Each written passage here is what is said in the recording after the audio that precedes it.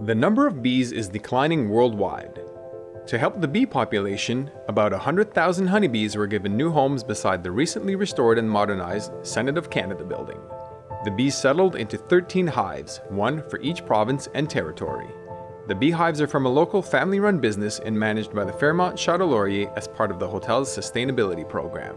The honey collected will be used in dishes served at the hotel. The beehives are just one way this building was made greener.